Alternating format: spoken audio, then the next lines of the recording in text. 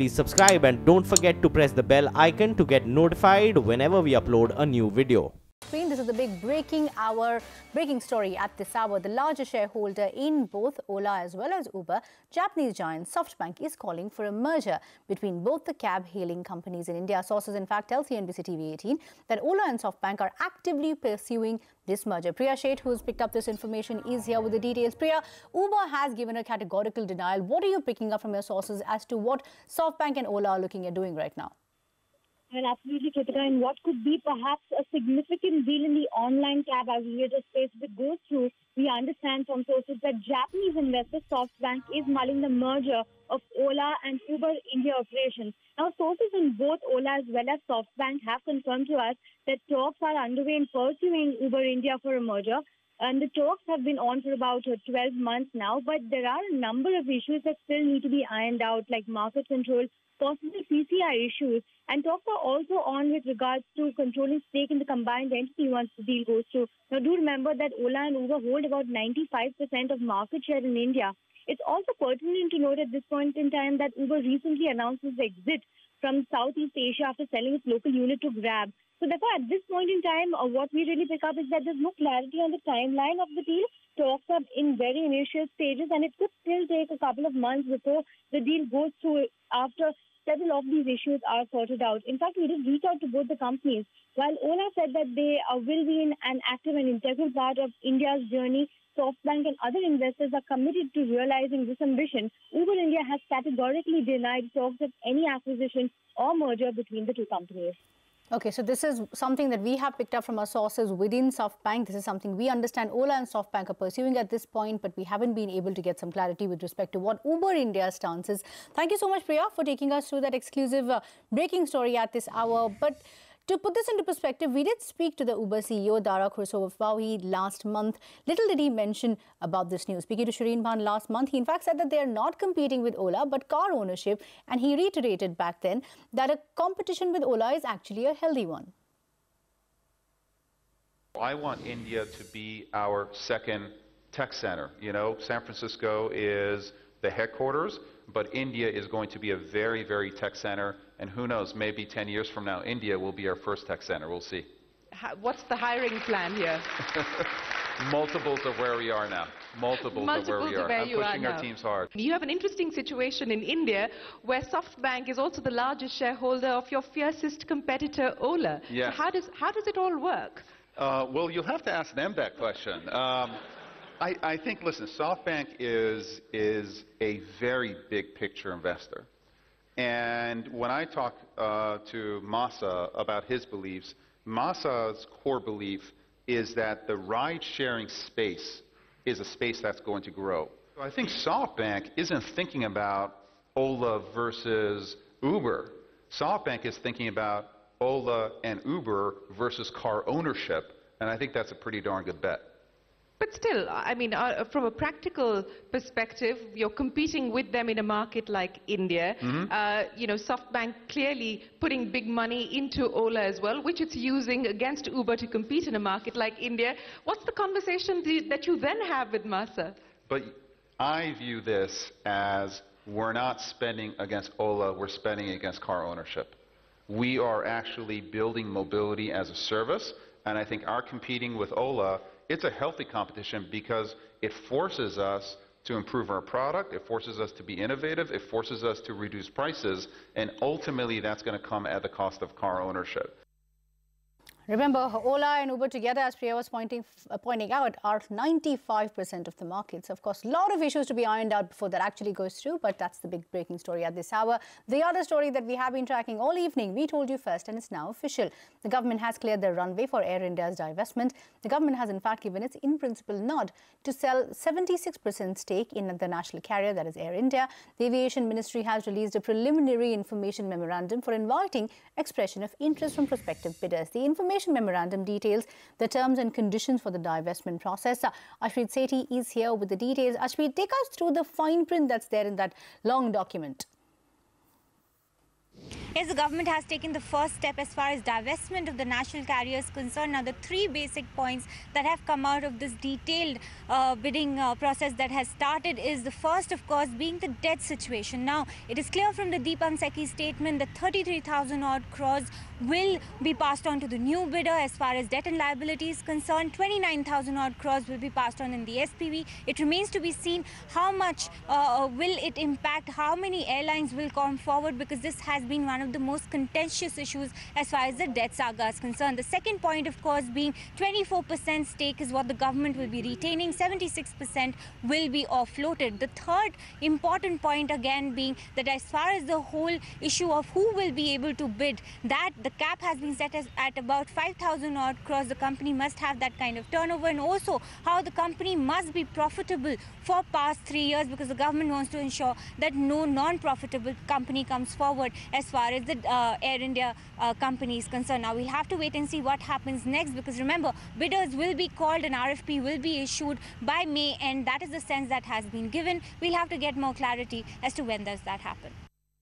Okay, Ashpreet, thanks for joining in with that. Of course, we will take this discussion forward on India Business Hour. But moving on to an exclusive, the government has reached out to the Reserve Bank of India, raising their concerns on the new NPA framework. Now, the government wants the RBI to completely do away with the rule that requires banks to classify even a one-day delay in debt repayment as default. Sapna Das is here to put this into perspective. Sapna, first the Indian Banks Association writing to the RBI requesting them to relax the one-day criteria. And now the government too has joined the chorus. Very clearly, a very clear sense of disquiet coming in from the government quarters as far as the one-day default rule particularly is concerned under the new NPA framework of Reserve Bank. Government, what we understand is that government is in conversation with the banking regulator on this front to basically do away with this rule completely. The government's view is very clear that even for loans above 2,000 crores, there could be stress points, especially for sectors like power, for roads, for coal, where a one-day default is quite possible and can have significant implications. Even in terms of those loan sizes below 2,000 crores, well, many a time the default can be technical in nature, not necessarily an actual default. So basically, government pitching for a complete doing away of this one-day default rule. Similarly, in terms of the earlier SEBI proposal also of disclosing within one working day defaults to the exchanges, well, that proposal has not really gone forward for the time being, but there also, the government is not in favor. So we have to really wait and watch and see what happens on this front, whether the RBI plays ball with the government and this one-day default rule, at least for starters, is done away with. Okay, Sapna, thanks for joining in with that. We will take a quick commercial break, but coming up on the other side, no decision by the SEBI board on trading ban on companies into NCLT, but the market regulator accepts 40 recommendations by the Kotak panel on corporate governance reforms. Many more areas cleared. We'll tell you which those are after the break.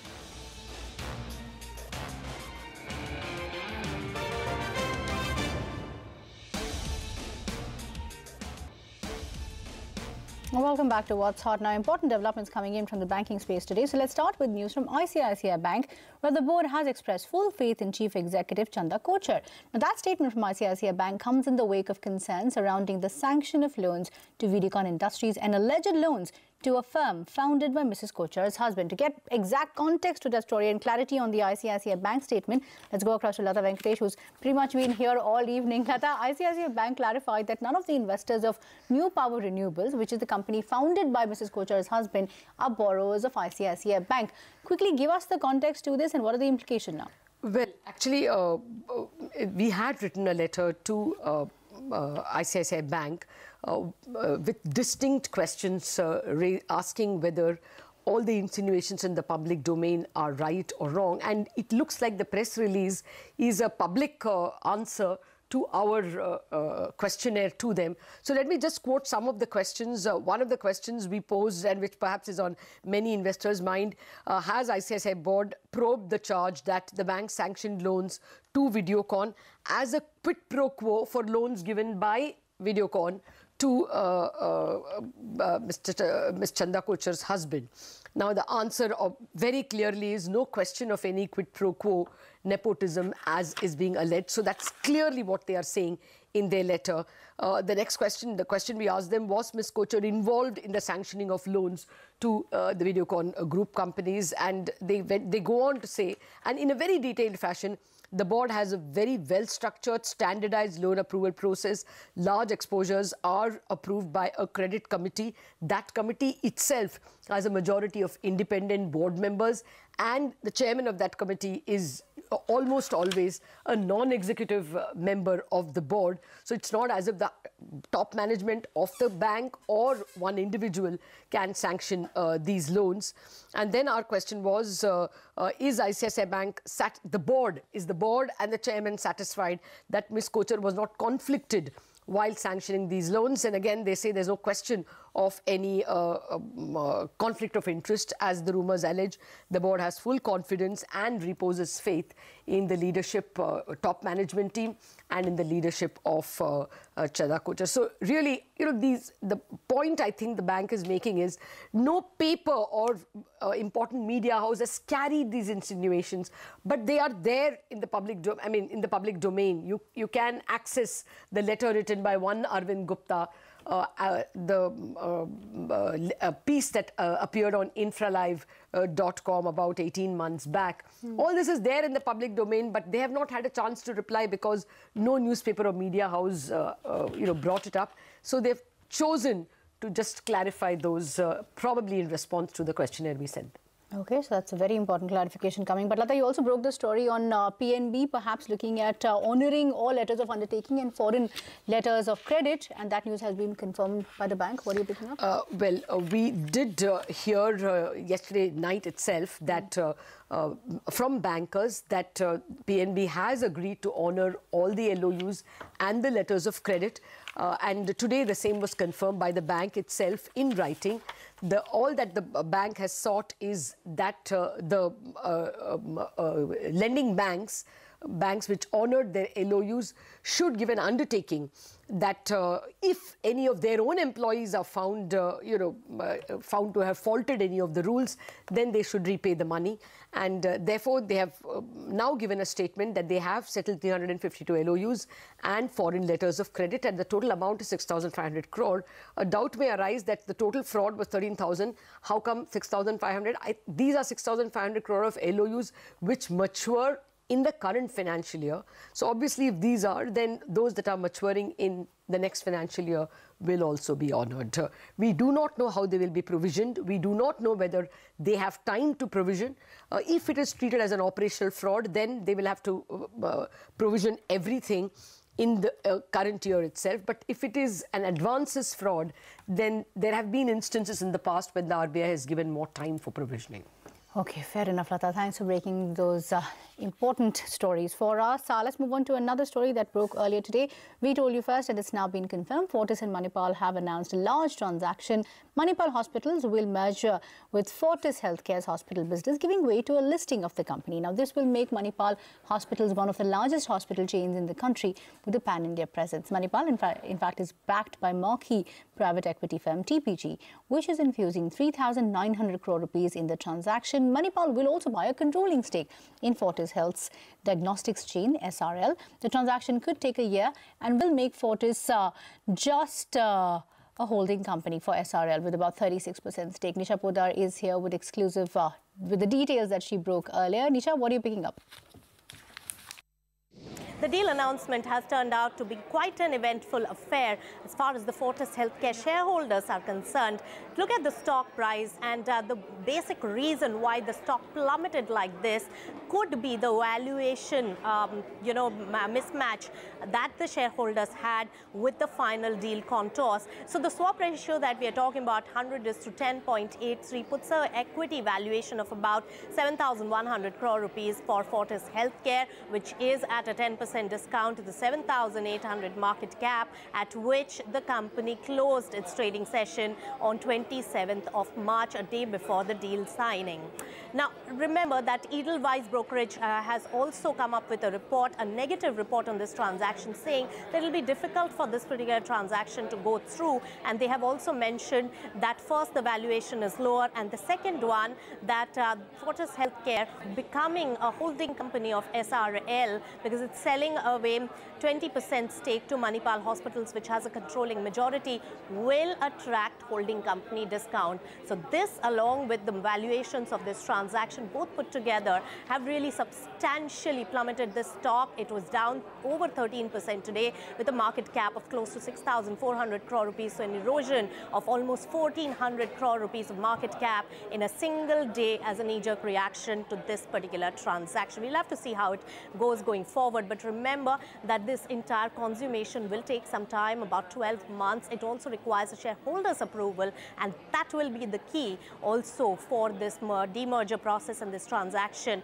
to go through. Some of the other concerns could also be the alleged fund diversion case. Luthra and Luthra report has to come out. SFIO SEBI investigations are on, and one has to still see whether the legal tangle that Daiichi and Singh brothers are having will have any bearing on this company, even though Singh brothers hardly own any stake now and are no more the promoters of Fortis Healthcare. Looking ahead for the company, considering this whole deal goes on as has been envisaged, well, Fortis Healthcare will get 720 crores as well as 1,000 crores by way of the two transactions, could be utilized for its debt repayment and also for working capital requirements. And the new avatar of Manipal Hospitals will have almost 38% stake from the promoters, Ranjan Pai, and TPG, which has given a huge backing of close to 4,000 crore rupees. This transaction would hold over 20% stake. Temasek, Yes Bank, will they stay or not? That needs to be going forward. Several questions to be answered, and deal consummation will take some time, and that process will be closely watched out. Okay, Nisha, thanks for that. Now, market regulator SEBI's board met for the last time in this financial year. At that crucial meeting, it took a slew of decisions, including permission to exchanges to introduce co-location facilities on a shared basis. SEBI also accepted 40 recommendations by the Kotak panel on corporate governance reforms. However, no decision was taken on trading ban on companies set to NCLT. That's just a portion of what was discussed and cleared today. They have also reduced the cost for mutual fund players from about 20 basis points to 5 basis points. Several important areas. They have increased the risks on non-compliance. So we will take this discussion forward and the details forward on India Business Hour. But we will have to wrap up this edition of What's Hot. Thank you very much for watching. But up next is our special show on Focus on Markets. Today was the last trading day of this fiscal and week. Global cues added to the expiry pressure on the last day. The Nifty managed to hold on to the 10,100 mark, but the Sensex slipped over 200 points to end below the 33,000 mark. Markets today will take the Dalal Street action forward on the other side. Stay tuned. We'll be back in 30 minutes with the top stories of the day.